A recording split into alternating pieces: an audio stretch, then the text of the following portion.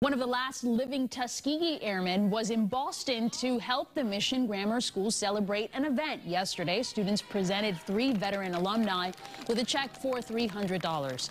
The donation will go to the American Legion Post 327. Enoch Woody Woodhouse was raised in Roxbury, and he says every penny means more than he can say.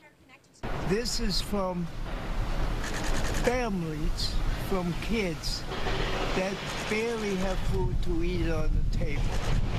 I know that for a fact because I lived in the neighborhood. So we want to thank all of the kids. We love them all. Throughout the year, the Mission Grammar Family Organization sponsors dress down days to raise money for local organizations.